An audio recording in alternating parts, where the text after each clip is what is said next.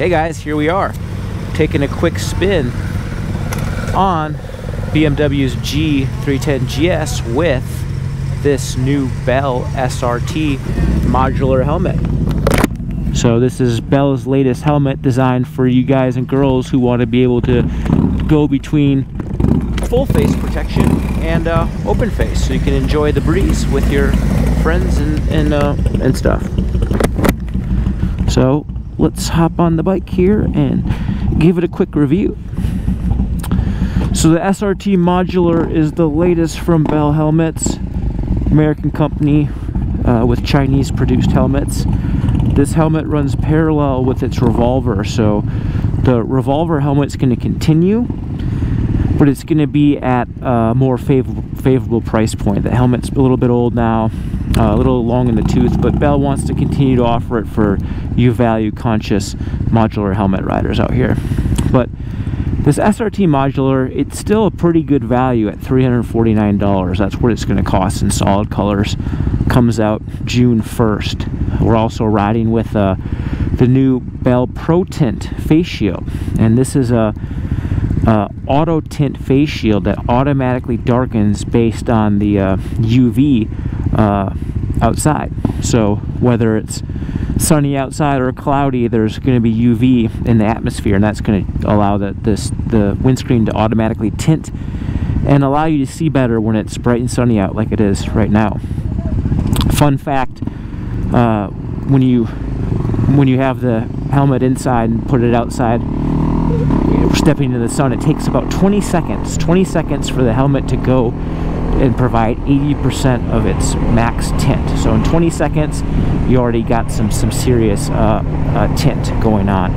And another benefit too is when it gets dark outside or the sun goes down, it quickly reverts back into clear mode. So a nice feature on that shield. It's also has class 1 optics, so that's the same basically rating as a pair of industrial safety glasses, so you have some eye protection from rocks and debris on the road. And this face shield is available in Bell's Panovision, so it's compatible with the Star and the Ray Star and all of new Bell's helmets with the Panovision, with the extreme peripheral vision on either side. This visor will be $150, and it should be coming out here June 1. There is no pin lock option right now for Pro Tint, but Bell says they're working on something special that will go head to head with pin lock. They are proud to tout off though that their face shields, whether it's a clear face shield or this Pro Tint, it has a special fog coating which they claim is really top notch. And to be fair, we rode in the morning when it was a little bit humid out, it was sprinkling a little bit, and we didn't have any fogging concerns despite not having pin lock, so definitely neat.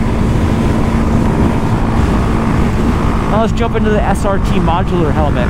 This helmet it shares a new head form, which is basically the same head form as the Star MIPS helmet. So the fit of a Star MIPS is going to be virtually identical to this SRT Modular helmet. Right now I'm wearing a size small, and typically I wear a medium in the Star MIPS, medium with thicker cheek pads, and I should have ran that setup today. This size small, while it seems like it fits me real well when I put it on, after 20-30 minutes it really kind of compresses my head a little bit. I should have upsized. The only problem with medium is when I slipped my head on it, it was a little bit too big. So we're going to try medium here and fit some thicker cheek pads and a thicker crown top liner and see how that works. But the interior of the helmet is much more plush than I've seen from Bell in a while. The interior is very plush. It's a 3-piece interior, so you can remove the top liner, you can remove the cheek pads, you can replace them with thinner options, and you can toss them in the wash machine to help keep them fresh in between rides. The chin straps on either side, however, are sewn into the helmet, so you can't remove them. That would have been a nice touch by Bell if they would have had those things be removable. I really enjoy you know, when you're riding in the summer months, you know, it doesn't take long for you to stink up your helmet with body odor and sweat from riding all day. So I really like to come home and remove the full interior and throw it in the wash machine and just have that clean and fresh helmet smell and feel when I ride next. So it would have been nice if they did that, but that's not a big deal. Ventilation wise, this helmet has 2 chin vents here controlled by 1 switch. We have the switch closed right now so we can get some good clean audio, and then 1 larger vent here at the top of the head. Also has a switch. Pretty easy to use with your gloves. There's also 2 rear exhaust vents that are fixed. They're always open. Looking inside the helmet, you can see the vents. They're pretty big and they flow a good amount of air. But to be fair, it's relatively mild today. I think it's only probably 70 degrees, 69 degrees right now. But still, you can feel some ventilation, some airflow moving through the helmet, which I like. Got a chin curtain standard on this helmet, which is nice. It kind of keeps the turbulence down inside the helmet. Also protects you from wind coming up in the helmet. I like chin curtains. I always run them. This one's a little bit small, but it'd still do the job just fine. There's also a nice removable rubber nose guard. With this size small helmet, it's touching on my nose just a little bit. I think the medium will give me a little bit more space. Speaking of sizing, with this SRT Modular, Bell is offering it in 2 distinct shell sizes. So size extra small, small, medium, and large share a shell size. Size extra large, double XL, triple XL have a different larger shell size. Now inside the shell there's 3 distinct EPS profiles. Extra small, in small share an EPS liner, so I have extra small right now.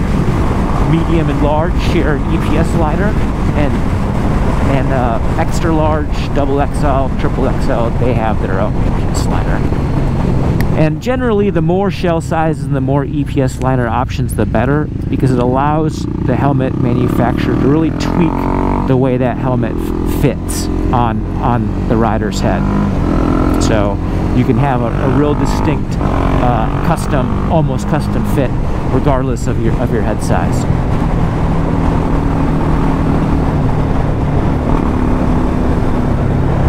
Now this SRT Modular helmet also features what we talked about a little bit with the Pro Tent, the Panovision face shield system.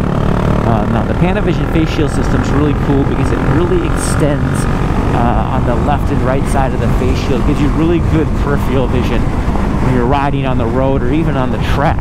You know, vision's everything. You really need to be able to see what's in front of you. You know, what's darting out in the road ahead. Is there an animal running out? Is there a tennis ball flying out on the road? Is some kid running out? You really need to be able to see everything. And this visor has really good peripheral vision. It almost feels like you're watching a movie in 4K, and just how wide and how immersive the viewing port is, which I really like. We've also got a drop-down face shield, so if we want to lift the lid up and have our head in the breeze, we still have some eye protection with that tinted drop-down visor. I'm not going to lift it up right now and expose it because it would compromise our audio, but I did ride a little bit with it in the morning in the up position, and I love modular helmets. I love being able to go, you know, ride around town and flip up my helmet and talk to people at a store, grab a coffee, drink it without having to take off my helmet, you know, use my phone, talk on speakerphone, all without having to remove my helmet. I just love modular helmets. They really give the best of both worlds. So when you want that full face protection, you have it, and when you want that around town convenience, you got that too. Of course, Bell's got a 5-year warranty on this helmet, so if you have any problems, you can always get it fixed with them. But I'm pretty pleased with this Bell helmet. You know, I'm really anxious to try size medium with a larger pad. I think that's going to give me a little bit more optimum fit. I can tell the crown of my head doesn't quite fit within that EPS liner. It's not sitting inside of it. It's kind of pushed up against it a little bit. And I think once it sits inside like that, that'll really alleviate a lot of the pressure.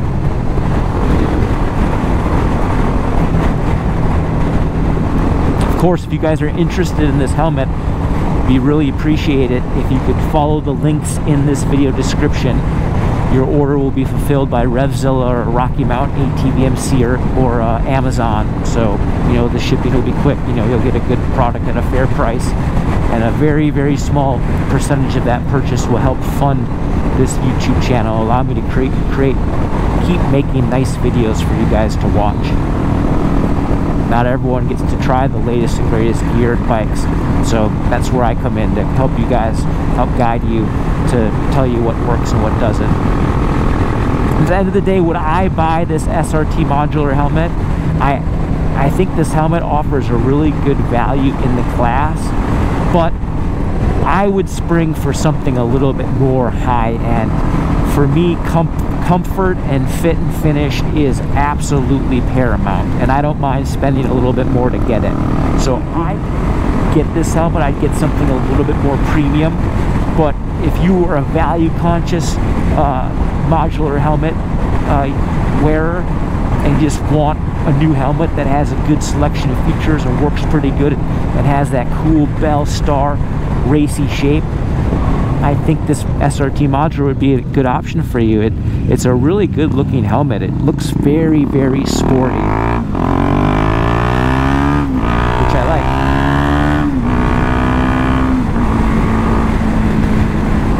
Well, that's all from the SRT modular helmet review from Bell. Make sure to subscribe to this channel and leave me a comment. Let me know if you like these videos or if you don't like them, and it's always good to hear from you guys. And we'll probably do an ancillary review of this helmet later on as we, you know, get our right size and log some more seat time and put it on the scale, see how much it weighs, maybe do a sound test, see how much wind noise is inside. Speaking of wind noise, I forgot a key point.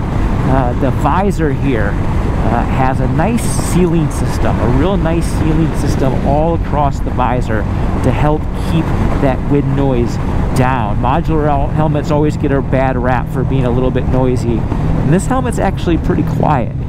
There is some whistling and some wind noise I detect even with earplugs, even while I'm wearing earplugs, but I wouldn't say it's bad. It's actually a pretty quiet modular helmet, which I like.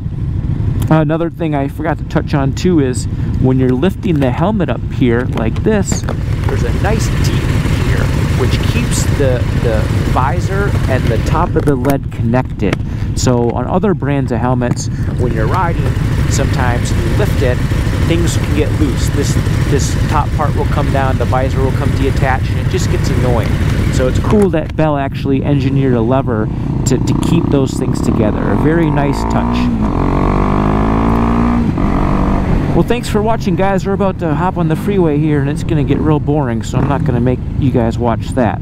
But thanks for watching. Make sure to subscribe, and if you are interested in purchasing one of these helmets, I'd be really pumped if you could do it through this channel. See you guys next time.